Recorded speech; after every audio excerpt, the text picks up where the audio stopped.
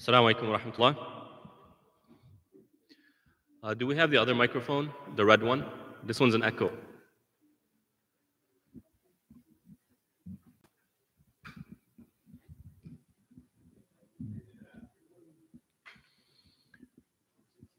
If you haven't already noticed, there are refreshments in the back. Please do help yourself at any time. Don't hesitate to get up even during the middle of the talk and to enjoy yourself. Bidnillahi ta'ala. Aisha is at 9:15, so we'll go up until that time. Bidnillahi ta'ala. Okay, so while he fixes the echo, which it seems like it's fixed, we'll go ahead and begin. Bismillah, walhamdulillah, wa salatu wa salam ala rasulillah, amma ba'd. Some time ago, there was a sultan who had a close relationship with his wazir, the minister. And the minister was someone who seems to have been a little bit more Islamically committed and righteous. And this minister had the habit of saying, لَعَلَّهُ خَيْرٌ. Perhaps there's good in it. Inshallah, there's good in it. And so every time something would happen, لَعَلَّهُ خَيْرٌ. Perhaps there's good in it. Every time. Now, maybe you know someone like this. If you're not on the same wavelength as this person, they become very annoying. Very annoying. They'll take a big issue, لَعَلَّهُ خَيْرٌ. And they're so calm about it. It's like, why aren't you seeing it the way I'm seeing it? It becomes frustrating. And so the sultan never really thought too much about it until one day, an accident happened with the sultan and he was cut. A pretty deep cut. And the sultan is, of course, agitated. And so his minister says, لَعَلَّهُ خَيْرٌ, لَعَلَّهُ خَيْرٌ. This time the sultan just didn't have it. He's like, put him in jail. Puts him in jail. Right? And then the sultan forgets about him and he goes on a trip with a bunch of people. And on this trip, bandits come and they capture the sultan and the people around him. And these bandits were pagans. And they wanted to sacrifice a human being for their god, to please their god. And so they choose the sultan. He's seemingly the wealthiest and the most well-looking, or whatever his features were. Yeah, he seemed like he can get he was eligible to be sacrificed. So they take the sultan, pull him on the altar, and just before they sacrificed him, one of the bystanders said, wait, let him go. We can't sacrifice him. Why? What's wrong? He has this big cut on his arm. He is imperfect. He's not worthy of being sacrificed. So they let him go. So the sultan goes back and he tells his people, bring me the minister, free him. And he tells the minister what happened. He said, you know what, you were right. لَعَلَّهُ خَيْرٌ. Perhaps there was good in it. There was good in it for me, but you've been in jail all this time. What was the good in it for you? Said, if I was with you, if I wasn't in jail, I would have been with you and they would have sacrificed me instead. So the sultan laughed and alhamdulillah, there was khair in it. But as I was mentioning earlier, if you're not on the same wavelength as this person, it becomes very agitating. So what's going on here? What's the lesson here? One of the lessons here. In order to understand the world properly, we need a proper world view. This wazir understood the world as it should be understood, and therefore, لَعَلَّهُ خَيْرٌ. Perhaps there's good in it. He understood something about Allah subhanahu wa ta'ala's involvement in his world, in this universe, in his creation, where he understood that there's good in everything. And there's good meant to be in everything. But the sultan didn't reach that level of understanding the world. And so he was just not on the same wavelength as this wazir. And this series that we're starting today, bi'idhnillahi ta'ala, I've titled it, Live Islam. We want to live according to Islam, Aqeedah and ethics. We're going to dive into the Aqeedah of our faith. And these points, the pillars of faith, I'm assuming you all are familiar with it. Maybe you don't know the nuanced, the itty-bitty details of these topics, and we're not going to go in those nuanced debates and discussions. Rather, what I would like to do, and I ask Allah subhanahu wa ta'ala for tawfiq, is to understand Aqeedah to where it builds a worldview. And through that worldview, we develop ethics. we develop principles, we develop a lifestyle. You see, we live in the West today. And for many of you, I'm looking at you, I'm assuming that you born and raised in some Eastern country or Middle Eastern country, and you came here. And I can only imagine, in fact, I don't need to imagine because I went through a period like this, the culture shock that you had to kind of deal with when you first came to America. Man, this is a very different world. And for those who are who have more recently came to America, it's an even greater challenge. Now I understand or kind of have a bit of idea of what that feels because I was born and raised here and I went to Jordan and I had a culture shock. I couldn't understand how people were thinking. And I remember one discussion that I had, of all places, in the bathroom of the college that I went to. And this was at the peak of the Arab Spring. And you had people calling for democracy and democracy and democracy and democracy. And so in my university, it's supposed to be an Islamic university, right? It's supposed to be an Islamic university. But you had this guy in the bathroom smoking. And the policy of the university, and again, I've been in this country for less than a year now.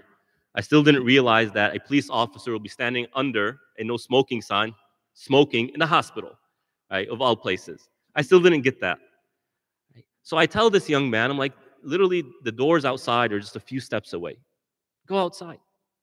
And you had one of my classmates come and said, this is a democratic state. We have freedom. He has the freedom to do that. And I just look at this guy and I'm shocked. I'm like, wow, you really don't know what democracy is?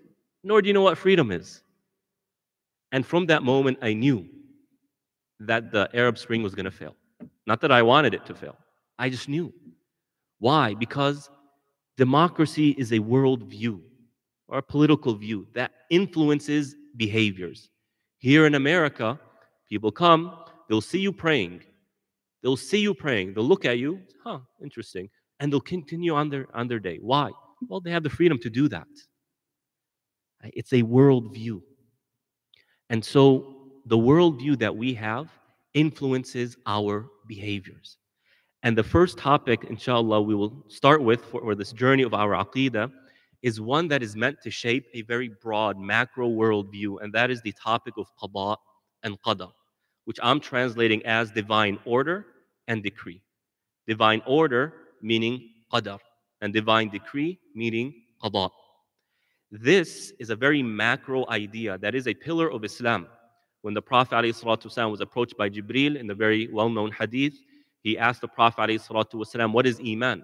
He mentioned to believe in Tawheed and the Day of Judgment and the angels and the prophets and revelation, wal qadar, khayrihi wa sharrih. And to believe in qadar, in divine order, whether we perceive it to be good or bad. And so, what is this qadar? What is qada? And how is it meant to shape our worldview? And to give you just one more example on why it's so important to understand the worldview from Islamic paradigm, I'll give you just one example. Now we have, alhamdulillah, a pretty diverse age range here. If I were to mention the hadith, which I gave a khutbah about last Friday, about the Prophet ﷺ talking to women and saying, the best women, the best wives, in amaraha ta'atu. When her husband commands her to do something, she obeys. Now, for the older generation, yeah, okay, I understand. What's next? The younger generation, what? Did the Prophet really said that? No way. This has to be a weak hadith. It has to be a weak hadith. No, it's an authentic hadith. No, there must be something else. There must be something else going on. Why is it that the older generation, it's common sense? I mean, it doesn't seem to be a problem. Yeah, maybe there are bad men out there. Maybe there are some men they would rather not listen to. But the idea of a wife kind of cooperating with her husband is common sense. But for the younger ones, you're going to start a revolution off of this. Why? Well, look at the principles and the ideas taught in the West. It shapes a world view. When our children go to school and they're taught about science, they're not just taught about information. They're taught about how to view the world. When I talk to these youth, dating's haram. Yeah, Sheikh, why? It's just Allah said so. Allah and His Messenger said, Shaykh, why? Because when you look at science and statistics, those who don't date have a better chance at love and successful marriage. Oh, okay, that makes sense. When science is the argument, it makes sense. But when Allah and His Messenger are what's being presented, yeah, it's not enough. Where is that coming from? The worldview. So let's dive into Qada and Qadr, and let's start off by understanding what they are. Qada, divine order. What does this mean? You see, Newton, we're all familiar with Newton, right? Newton is this scientist, very brilliant man, one of the geniuses of modern times. When Newton was sitting under a tree, a very famous story. Sitting under a tree, an apple falls and hit him. And he makes a very brilliant comment. He says, I don't know why the apple fell, but I know something caused it to fall. I don't know why it fell, but something caused it to fall. And so he looks into gravity and he presents a theory of gravity, which has revolutionized modern day science. And so, Qadr, what is that? He understood the science behind it, he didn't understand the why. Allah subhanahu wa ta'ala says, Inna kulla shay'in khalaqnahu biqadar. Indeed, we created everything with qadar. In another verse in beginning Surah Al-Furqan, وَخَلَقَ كُلَّ شَيْءٍ فَقَدَّرَهُ تَقْدِيرًا. Allah created everything and He gave it a particular, specific qadar. What is Allah subhanahu wa ta'ala talking about? Here, Allah is talking about creation as a whole. You're looking at the earth and all that goes on in the natural part of the earth. You're looking at the universe, astrophysics, physics, all the 9 yards when it comes to the science and all the fields of science. Allah created everything with a qadar. Now, in the Arabic language, the word miqdar is used often in cooking, right? If you want to cook, you use miqdar mil'aqa min as-sukkar, for example. You use a miqdar, a portion of 1 tablespoon of sugar. What does that mean?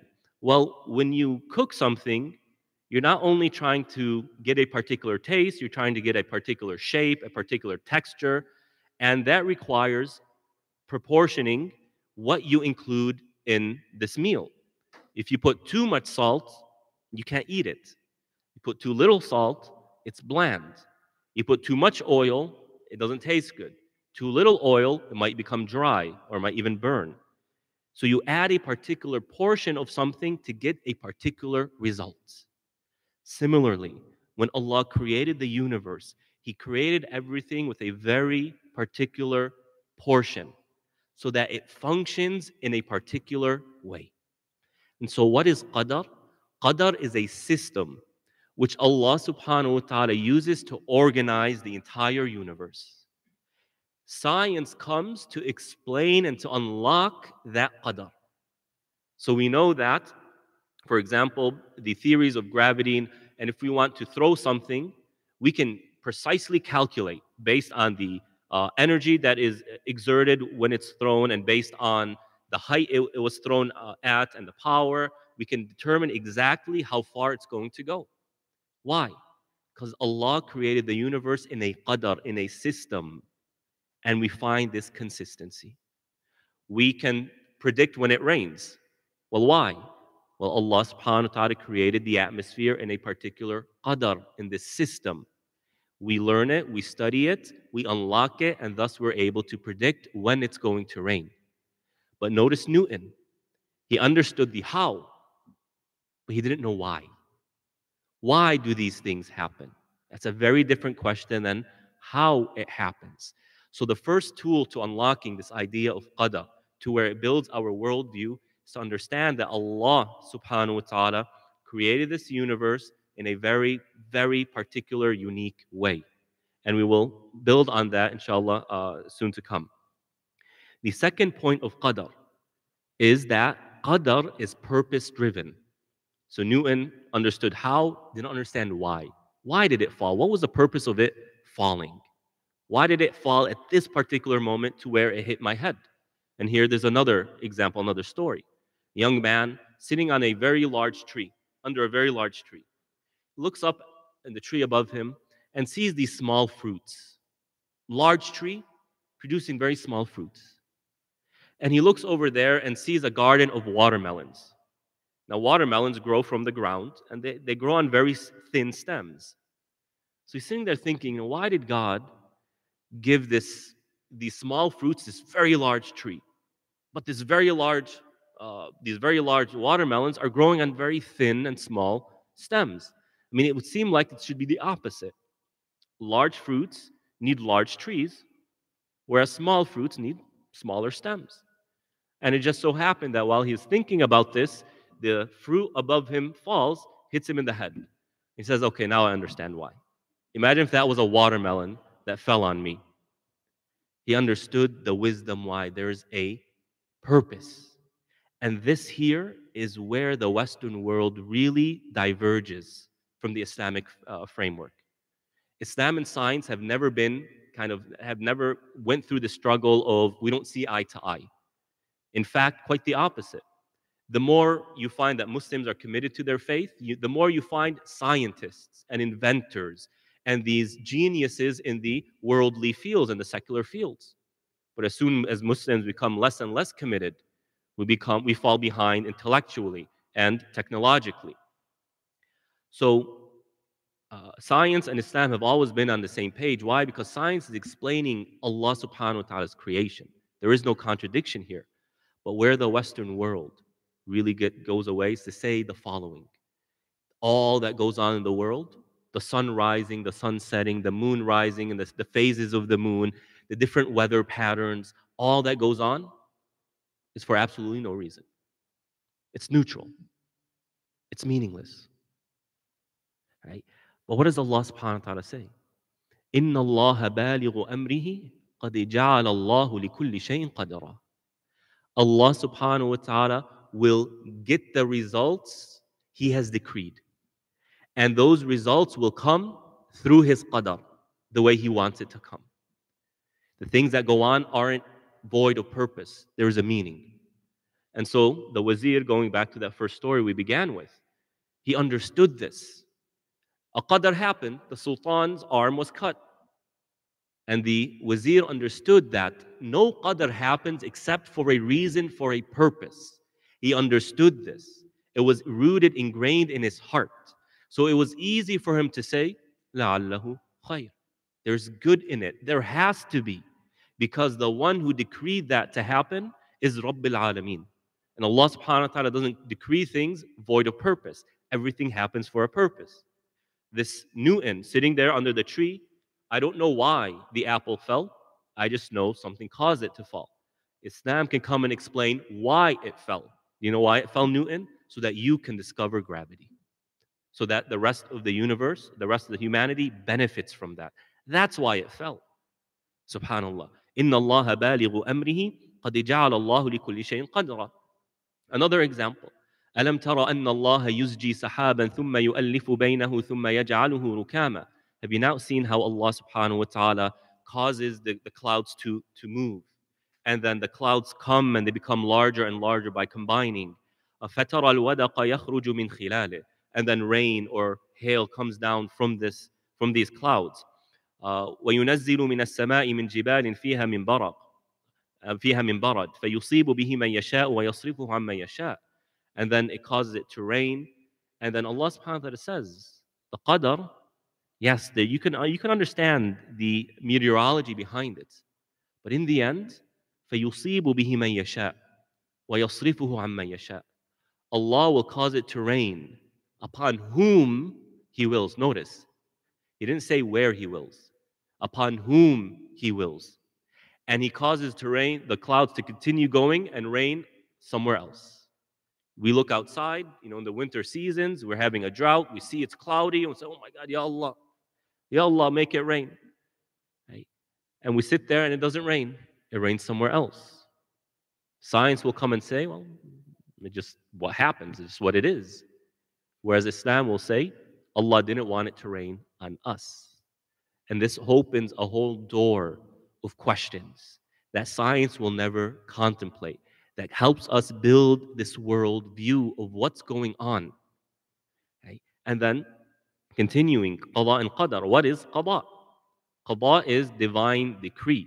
This is Allah subhanahu wa ta'ala decreeing an event. Right? That's one way of understanding divine decree. وقضينا إلى بني إسرائيل في الكتاب لتفسدن في الأرض مرتين. Allah has decreed that the children of Israel will create major mischief on earth twice. We're seeing the second of the two right now in the Zionist state. Okay, Allah subhanahu wa ta'ala saying this is His qada. This is going to happen whether you like it or not. And interestingly enough, when you look at the early generals of the Zionist army, the Israeli army who went and did this and did that, I don't know, someone told me this, but it's such a powerful statement. One of the generals of the Israeli armies said, right, this is qadr from Allah subhanahu wa ta'ala. What did he mean by that? What he meant is, if it wasn't for the division within the Muslim ummah, this would never have happened. Allah wanted this to happen. It's going to happen whether we like it or not. And when Allah subhanahu wa ta'ala's qadr comes and qada comes to remove this state, it's going to happen whether people like it or not. قضينا إلى بني إسرائيل. So Allah subhanahu wa ta'ala, He decrees events, causes events to happen. No matter what we try to do, there's nothing we can do to postpone it, to make it come faster, to not cause it to happen, or to cause it to happen. That's one way of understanding qada. Another is Allah's command. وَقَضَى رَبُّكَ أَلَّا تَعْبُدُوا إِلَّا إِيَّاهُ وَبِالْوَالِدَيْنِ إِحْسَانًا until the end of these verses. Allah has commanded us, using this word qada. He has commanded us to worship Him alone and to be excellent towards your parents. And then there's a list of commands that come after this verse. So part of Allah's qada is that He commands us to do things, and thus we live by it. And then another part of qada is that certain events happen in our lives. ما أصاب من مصيبة في الأرض ولا في أنفسكم إلا في كتاب من قبل أن نبرأها إن ذلك على الله يسير. Certain things are going to happen in our lives. Allah has decreed this before we were even created. Things are going to happen.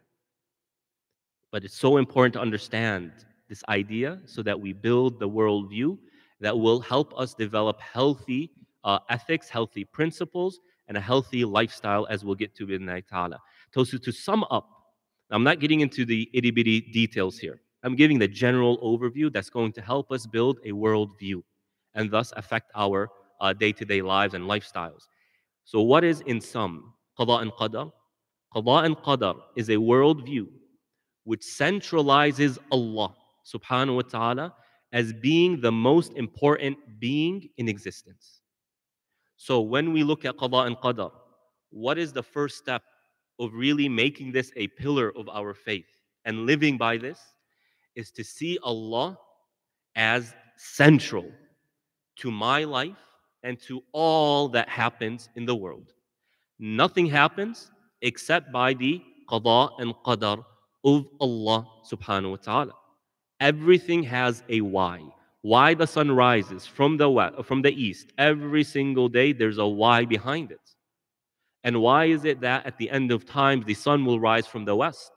There's a answer to that. In fact, interestingly enough, the answer is because Ibrahim alayhi salam, when he challenged Nimrud and said, فَإِنَّ اللَّهَ يَأْتِي بِالشَّمْسِ مِنَ الْمَشْرِقِ فَأْتِ بِهَا مِنَ الْمَغْرِبِ فَبُهِتَ الَّذِي كَفَرَ. Right? Ibrahim challenged Nimrud and said, Allah causes the sun to rise from the east. If you are truly God, cause it to rise from the west. And so he couldn't do that. And so Allah subhanahu wa ta'ala at the end of times will cause the sun to rise from the west to prove that He is the true Lord and that He can do that, subhanahu wa ta'ala. So everything has a why. Why did it rain? You know, the other day on Sunday, it kind of lightly rained here in this area, out of season. Right? You might answer the question, how did it rain? Through meteorology. But why did it rain? A whole different array. So Qada and Qadr is a worldview which centralizes Allah as the most important being in existence. It also teaches us that the universe is not neutral, allowing us to understand the world. Right?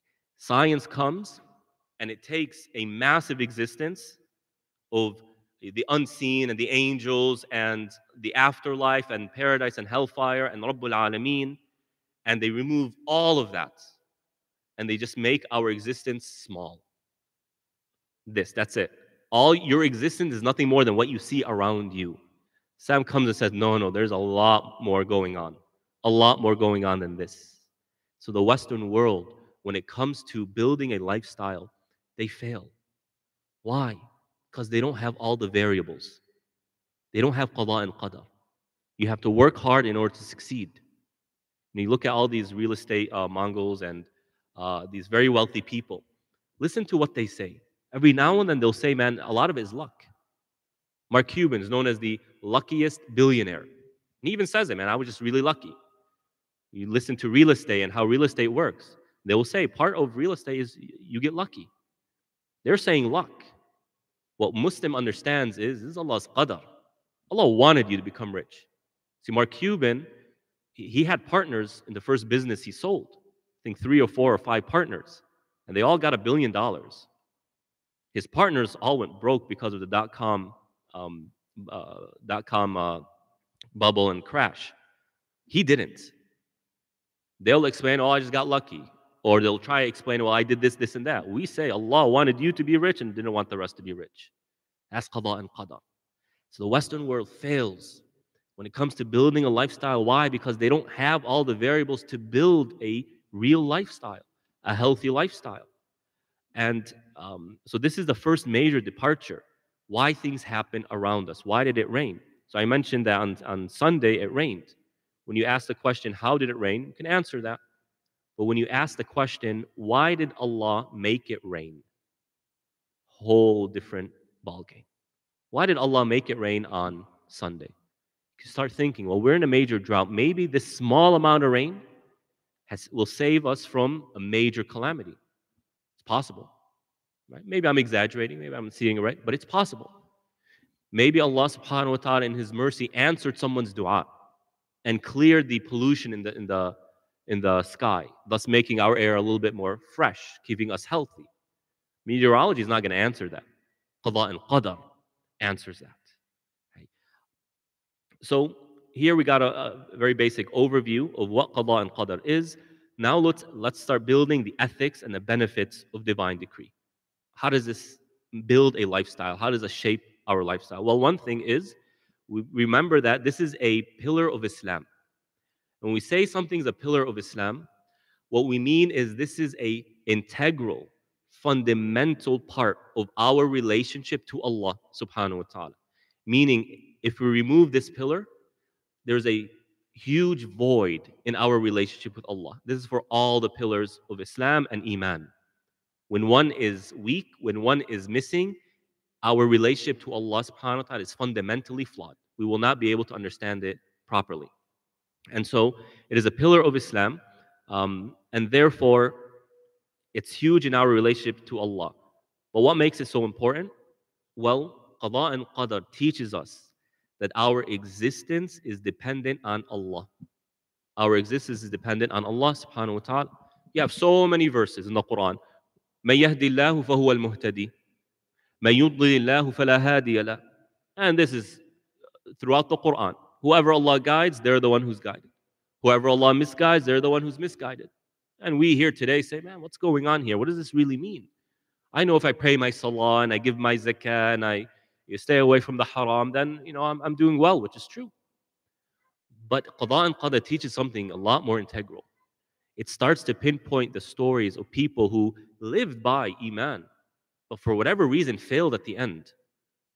Or the stories of those who were living a very debauched life, an unethical life, but all of a sudden they become a believer and they die on Iman. There's more going on than just me, me, me. In fact, if you were to analyze the speech of the people of paradise, how the people of paradise speak, and compare it to how the people of hellfire speak, there is a very major difference. When the people of paradise speak, they will say, Alhamdulillah, Allah is the one who gave us the tawfiq. Allah is the one who helped us. Allah is the one who guided us. We called upon Allah and Allah answered us. This is bifadlillah, by the bounties of Allah. But when the people of hellfire speak and they say, oh Allah, let us go back. Let us go back. They'll say things, we will do good deeds. We will be better. I will go ahead and follow Iman. What's the difference here? A believer understood that my success is dependent on Allah because of the system of Qadaa and Qadr. The disbelievers simply never understood that, even while they're in hellfire. It's always about, I can do this, I can do that. Yani bishatarti, as we say in Arabic. It's by my own skills that I succeed. Qada and Qadr comes and says, nah, you are extremely dependent on Allah subhanahu wa ta'ala. Think about it. Think about it. You know, Allah subhanahu wa ta'ala says, Inna Allah yumsiku samawati wal arda an tazula. Allah holds this universe together from falling apart. وَلَئِنْ زَالَتَا إِنْ أَمْسَكْهُمَا مِنْ أَحَدٍ مِنْ بَعْدِهِ. If it falls apart, who's going to put it back together? And I heard a very beautiful example. There's oxygen in the atmosphere of ours, right? And there's a very specific percentage of oxygen. It's like 21 or 23 point something percent. Very particular. Now, what happens when there's too little oxygen? The world implodes. The world crumbles if there's too little oxygen. What happens if there's too much oxygen? Too much oxygen combusts. It explodes. Remember in this documentary, they said it. We are literally on a very thin line. Go too much to the right, everything burns. Too much to the left, everything implodes. And I was sitting there thinking, I said, Subhanallah, this is Allah's Qadr. Allah's Qadr that is holding this universe together. Because what we're doing is we're putting things in the atmosphere. I'm not advocating for climate change or anything like that. But we're putting things, we're doing things. There's so many events going on. And we're not sitting there managing the amount of oxygen in the universe, in the earth. Rather, Allah's Qadr is doing that. But imagine that. Imagine how fragile this world is. Slight change in what's going on in the atmosphere means the destruction of everything, literally everything. And Allah is saying He's keeping that together. Can you imagine if things start going awry? We can't put that back together. It's impossible.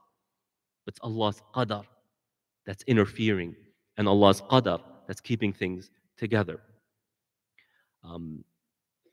Also, among the ethics that we build from Qadaa and Qadr is we attribute our actions to Allah's tawfiq, and I alluded to that. Our success is very dependent on Allah subhanahu wa ta'ala paving us the road to be Muslims. You know, think of your own lives. I do this. And I have, you know, maybe a few more years in terms of some people in the audience and maybe a few less years than other people. But I can think of a few moments in my life that I say, you know, if it went something another way, I would not be where I'm at today. The time when I was driving with a group of my cousins, we were going to the theaters, and for a moment I wasn't paying attention, going, and the car in front of me was stopped. And I, alhamdulillah, was able to go into the other lane and avoid a major accident. I was driving 70. But I think, what if I was a second too late? What if when I entered the other lane, there was a car there? It would have been a very different life I'm living today. Or the time when, you know, some of my Muslim friends and my non-Muslim friends, we were having a discussion about Christianity and Islam, and one of my friends, Muslim friends, brings up the name Ahmed Didat. I don't know who he was. And I asked my friend, who's Ahmed Didat? He's like, you know about him? No. And it just so happened YouTube was new on the scene. Go to YouTube, Ahmed Didat. And he launched my Islamic career. I wonder if I didn't ask my friend who Ahmed Didat was, or he didn't mention him, or I didn't go and YouTube him, my life would be very different. Look, the more we understand the fragility of our lives by looking at the past and how many times we were at this kind of fork in the road where if I made a different decision, my life would be very different, not for the better. We all have this multiple times. We cannot but be humbled and say, if it wasn't for Allah, our life, we would not be here right now. If it wasn't for Allah subhanahu wa ta'ala. So Qadaa and Qadr comes and teaches us, yes, we're responsible, and we'll get to that. We are responsible for making choices. But whoever Allah guides, they're the one who's guided. When Allah guides someone, He paves the road for them to be guided, puts the proper moments for them to be influenced and guided, for them to become the best version of themselves. That's Allah's qada and qadar. So yeah, we do and we hope, we work and we learn. But our hearts, while we work and while we learn, it's not the tawakkul, our hearts, our dependency, our trust is not on ourselves, it's not on our parents, it's not on our friends, it's not on people around us, but rather Rabbil Alameen. Because we understand the fragility of what's going on. So it helps build this worldview that connects our hearts to Allah subhanahu wa ta'ala by realizing my success is dependent on Allah subhanahu wa ta'ala's qada and qadar paving my road to be a person of paradise. And another ethic that we build off qada and qadar is Allah's presence and care for His creation. You see, a lot of people view God, view Allah subhanahu wa ta'ala as a cop. He's waiting for us to mess up. Like a cop on the side of the road, clocking you, he's kind of in the corner. Can't wait for someone to speed. It's like, I hope that person is speeding. Well, I got a quota to reach. Sitting there, clock, got him. Go after him. Haha. I'm happy because I caught you making a mistake. And try getting yourself out of it. You're not going to get yourself out of it. He's going to write you a ticket and he's going to do it gladly because he benefits off of that. Like in Jordan, they actually make commission off the tickets they give you. So, oh man, I can't wait to catch someone. A lot of people have this understanding of who Allah subhanahu wa ta'ala is. Qada and qadar, when you understand it for what it is, gives an entire different paradigm. Rather, listen to what Allah subhanahu wa ta'ala says. وَمَا مِن دَابَّةٍ فِي الْأَرْضِ إِلَّا عَلَى اللَّهِ رِزْقُهَا وَيَعْلَمُ مُسْتَقَرَّهَا وَمُسْتَوْدَعَهَا كُلٌّ فِي كِتَابٍ مُبِينٍ. There's not a single thing that walks this earth except that Allah has made Himself responsible to provide that animal. And you look at how everything is so organized. There are millions, millions upon millions of animals. And each animal is dependent on another animal. And if something goes wrong, it's just a snowball effect. This animal becomes extinct, that animal becomes extinct, the third one, the fourth one, the fifth one, the sixth one, and it's a catastrophe. But Allah says He's the one who provides every single thing. And you know, in the Arab world, I always used to love this. When you have something and it falls from you, and then you'll find some animal come and eat it. We have the sayings that wasn't my rizq, it was the rizq of the animal. Okay? And it's so beautiful. Why? Because it helps us understand Allah's nearness and His care for this universe. So many people look up to the sky and say, where are you, God? Why have you left us? Why have you abandoned? There are literally books written on this. But for us Muslims, all that's going on in the Muslim world, you will find people who are going through the worst difficulties in the most impoverished parts of the Muslim world. Right? And they'll say, oh, Allah subhanahu wa ta'ala will provide. It's like one reporter in Afghanistan was there talking to one of the Taliban, and he was sitting there eating an apple. The reporter said, I thought you guys were going through a famine or something like that. Where do you get this apple from? Well, he didn't even say anything. He just looked up, he went like that. He pointed to the sky, and that's it. Because we know Allah provides us. And when we know Allah provides us, then there's no reason for us to transgress. There's no reason for us to attack, to steal, to pillage, to rob. It keeps us ethical. Well, you know, Allah subhanahu wa ta'ala will provide one way or another. I have to make the right choices. I stay within the halal. Allah subhanahu wa ta'ala will send, and He always does send. You know, it's an absolute miracle. I'm talking a lot about Jordan today. I find it an absolute miracle that Jordan hasn't just collapsed economically from how bad the economic situation is. People go and they eat, and it's tough, very tough. But Allah subhanahu wa ta'ala provides. Allah makes a way out. Why? Because Allah is involved in His creation. Allah didn't create the creation, just said be. Qada and Qadr is literally saying every single atom, every single motion, every single gust of wind, breeze of wind, every single sunrise and sunset that occurs is reminding each and every one of us Allah cares about us and cares about the universe and is managing the universe and is participating in human affairs. He didn't just leave us be. And this beautiful, powerful verse further expands on this. وَعِنْدَهُ مَفَاتِحُ الْغَيْبِ لَا يَعْلَمُهَا إِلَّا هُ. Allah has the keys of the unseen. No one knows them except Him. وَيَعْلَمُ مَا فِي الْبَرِّ وَالْبَحْرِ. Allah knows everything on the land and sea. وَمَا تَسْقُطُ مِنْ وَرَقَةٍ إِلَّا يَعْلَمُهَا. And there's not a single leaf that falls from the tree except that Allah knows about it. It's not that He doesn't know, He doesn't care. Every single leaf that seems so irrelevant. A leaf fell. What does it matter? The tree will reproduce a leaf. The leaf, if it falls, doesn't make any noise, doesn't bother anyone, doesn't change anything. So even the most insignificant things to our affairs, Allah knows about it. And He's part of that process. وَمَا تَسْقُطُ مِنْ وَرَقَةٍ إِلَّا يَعْلَمُهَا وَلَا حَبَّةٍ فِي ظُلُمَاتِ الْأَرْضِ. Not a single grain or seed in the darkness and depths of the, darkness of the earth. وَلَا رَطْبٍ وَلَا يَابِسٍ إِلَّا فِي كِتَابٍ مُبِينٍ. Nothing that is dry or nothing that is moist. Allah knows it all. What is Allah telling us? How concerned, how involved He is in our universe and our affairs. We understand that if anything goes wrong in the world, it's just one after a chain reaction.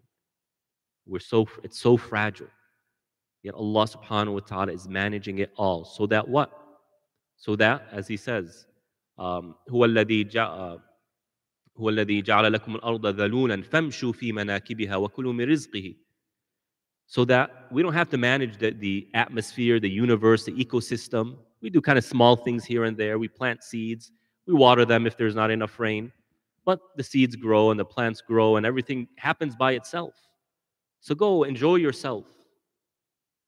So that your focus isn't on the worldly affairs. However, وَإِلَيْهِ النُّشُورِ. Your focus is on the afterlife. Qadaa and Qadr takes care of most of our lives. Most of what's going on, so that we can focus on a small amount of things, most importantly, the afterlife. Standing in front of Allah, meeting Allah subhanahu wa ta'ala. Also among the ethics of Qadaa and Qadar is it disciplines our behavior by giving us patience, courage, and relieves stress. A lot of what's going on, you don't have to worry about it. You don't have to worry about it raining. You don't have to worry about plants growing. All you have to do is put the seed and cover it, and the rest is on Allah subhanahu wa ta'ala. He'll take care of all of that. The apple's growing, you just have to pick it. That's it. And then you enjoy it. It helps us be patient, builds courage, and relieves stress. So, one example from the Quran, ما أصاب من مصيبة في الأرض ولا في أنفسكم, I mentioned this one, إلا في كتاب من قبل أن نبرأها إن ذلك على الله يسير لكي لا تأسوا على ما فاتكم ولا تفرحوا بما آتاكم. So Allah made Qadaa and Qadar, and He mentions one of the wisdoms behind it. لكي لا تأسوا على ما فاتكم, so that you don't grieve and feel regret over what you didn't get. Sometimes we have ambitions. We wanted to be a doctor. We wanted to be a lawyer. It didn't work out. Things happened. Right? Allah's saying that's Allah's qadar. And when we know that this is from Allah, I didn't become a doctor because Allah didn't want me to become a doctor. This business wasn't successful because Allah didn't want it to be successful. It eases the heart so that we don't regret and grieve over what has passed. And this is a huge point. I don't think I'll have time today, but inshallah next time we'll get into it. It helps relieve that stress. So you're not anxious. What happened? What happened, happened. قَدَّرَ اللَّهُ مَا شَاءَ وَفَعَلَ is a powerful term. لِكَيْ لَا تَأْسَوْا عَلَى مَا فَاتَكُمْ وَلَا تَفْرَحُوا بِمَا آتَاكُمْ. And so that you don't become overly boastful. Your head doesn't become too big. When you accomplish things, your business is successful, you did become a doctor, you, mashallah, you had many kids, mashallah, you have a big home, mashallah, you have this and that. Yeah, Allah's qadar helped you get that. It's not your shatara, it's not your skills and mashallah, all on you. Keep that head small. Don't become arrogant. Be humble. So you see how this worldview creates a lifestyle that prevents bad and inappropriate characteristics from developing within us. No grief, but don't boast as well. Allah subhanahu wa ta'ala also says, ما أصاب من مصيبة إلا بإذن الله ومن يؤمن بالله يهدي قلبه. No calamity occurs except by the permission of Allah. Car accident, maybe a divorce, la samahallah, a death in the family, you lost your business, lost your job. Musibah is a calamity and it hurts. and it's tough, and it's a test. We don't become immune to these feelings, but rather when we remember this is Allah subhanahu wa ta'ala's qada, it alleviates a lot of that stress. Why? For our love of Allah subhanahu wa ta'ala. Our notion, our belief that Allah only does things that's in our best interest. Allah only does things that benefit us. And so Allah subhanahu wa ta'ala does not take something from us except because that's not good enough for us. He wants to give us something better. And sometimes, yeah, it's a painful process. But nonetheless, with Allah's qada and qadar, for the believer specifically, as Allah says here, وَمَن يُؤْمِن بِاللَّهِ, whoever believes in Allah, يَهْدِي قَلْبَهُ, Allah will guide their heart. For the one who believes in Allah, qada and qadar, is the grass is greener on the other side. The grass is greener on the other side. Yes, you might have to go through a storm. But the believer knows that when a storm comes, despite the loud thunder, despite the lightning, despite the fear that a person fears under such a powerful force, they don't forget that it's raining. And with rain comes greenery, comes lusciousness, comes fruits and vegetation. That's how a believer sees it. So during the test, they remember Allah's qada and qadar, which is meant and engineered to bring good for us, to make us stronger, to make us better, to make us in a better position. The grass is greener on the other side, but only when. وَمَن يُؤْمِن بِاللَّهِ يَهْدِ قَلْبَهُ. When we believe in Allah subhanahu wa ta'ala, then Allah subhanahu wa ta'ala guides our heart. وَاللَّهُ بِكُلِّ شَيْءٍ عَلِيمٌ. Allah knows all. And Allah subhanahu wa ta'ala also says, وَمَا كَانَ لِنَفْسٍ أَن تَمُوتَ إِلَّا بِإِذْنِ اللَّهِ كِتَابًا مُؤَجَّلًا. The worst of calamities. No person dies except by the permission of Allah. Kitaban mu'ajjala. This is an appointed time. Everyone has their time of death. Nothing is going to change that. And so when death actually comes, the believers are the best at coping with death. You know, it's very interesting. Maybe you have a non-Muslim coworker who passed away or something, and you look at the process of the funeral. Their bodies stay in the morgue for 2 weeks. 2 weeks. Why is it that long? Whereas the believers, what do we believe? Ikramul mayyit bidafnihi. Honoring a dead person by burying them quickly. The Prophet teaches us, bury them quickly. Because if they're a good Muslim, then they get to the afterlife quicker. They'll enjoy that. If they're a bad Muslim, you get them off your shoulders. Our burials are very quick, but the non-Muslim burials are very long. It's like they're doing everything possible to postpone what comes after life. And so the believers, through qada and qadar, they know when death happens, it's painful, hurts the heart. We cry. However, we believe that Allah subhanahu wa ta'ala, this is His qada, nothing is changing it. Go ahead and pause for a moment, and I have, we'll see. Let's pause for a moment for adhan. أشهد أن لا إله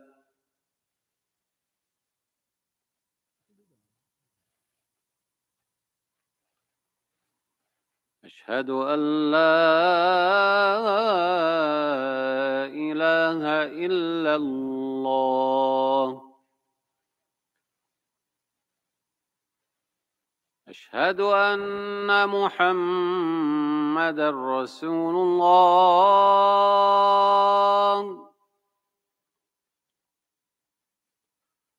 أشهد أن محمدا رسول الله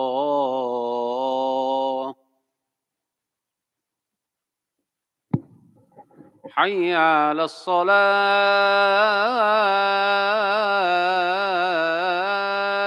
الصلاة حي على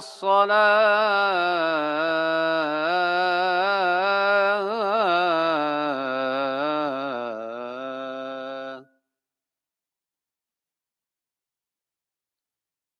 حي على الفلاح حي على الفلاح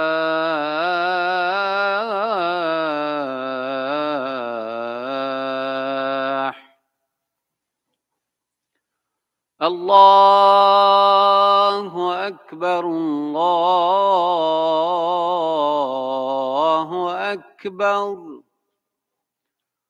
لا إله إلا الله اللهم صل على. Okay, so there's still a few more points when it comes to Qada and Qadr. We'll have our session in 2 weeks, continue this topic of Qada and Qadr. Why don't we go ahead and stop here? If people need to make wudu or if there are any questions, we can go ahead and take a few بإذن ta'ala. صلى الله على نبينا محمد وعلى آله وصحبه أجمعين وجزاكم الله خيرا.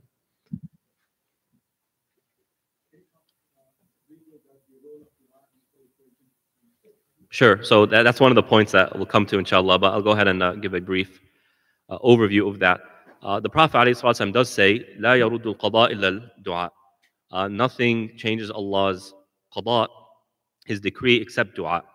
So if we view qada and qadr as a system, part of Allah's system is that dua influences the system. That makes sense. So dua comes and it's part of that system. It's part of the qada and qadr. So when we make dua, it plays a role. Because some people come and say, well, if Allah has decreed everything before, and Allah has decreed that I'm not going to get this thing, then what's the point of making dua? And if Allah has decreed that I am going to get this thing, then what's the point of making dua? Well, the Prophet ﷺ says that we have to take the means towards reaching something, and we'll get to that inshallah next time. And part of the means of reaching something is dua. So let's say we want to have a successful business. Part of that is studying the business, understanding the market, understanding management, all of that stuff. And among the means is dua, asking Allah for tawfiq.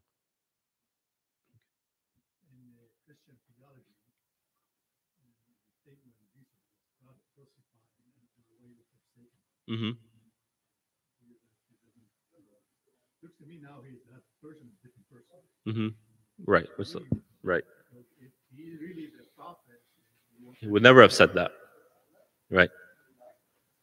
Yeah. So that's what Ahmadidat rahmatullah alayhi used to always use. So yeah, he would say, is this Jesus saying, God, why have you forsaken me? I mean, that makes no sense. So that's how he proves that the Quran narrative that it wasn't Isa alayhi salam, or rather, shubbiha lahum, someone who was made to look like Isa alayhi salam. Other questions?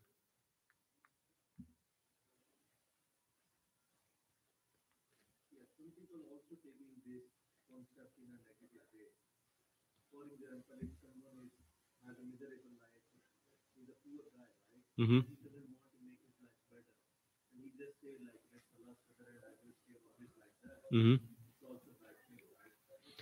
What do you say about that? Right. So again, this is a topic we'll talk about next session in 2 weeks on August 17th. What I'd say to that is that, yeah, that is Allah's qadar. Because Allah's qadar is that when you work hard, you get results. If you don't work hard, you're not going to get any results and you're going to be poor. Right? So part of Allah's qadar is that which He decrees and there's nothing that changes it. But part of Allah's qadar is the taking the means towards doing something. And no one is going to become wealthy while sitting down. You have to work hard. Allah commands us to work, to go and succeed. Right? So yeah, it could be abused and misused. And so, inshallah, next time we'll address these issues to have a more proper understanding of how we make it a practical part of our lives. When can we use qadar as an excuse? When is it not an excuse? Inshallah, we'll get to that. Maybe it's better to be poor on like that. If he has money, maybe better. That's possible, right? But when someone just says, you know what, Allah wants me to be poor, so I'm going to sit down and do nothing. That's laziness. But someone who's, like, for example, look in Syria, for example. A person can work 17 hours and make a few cents. He's working hard, he's doing what he needs. Allah's qadar is that's his situation. That's when we say this is Allah's qadar. All right. Okay, salah's in 2 minutes. Jazakumullah khair.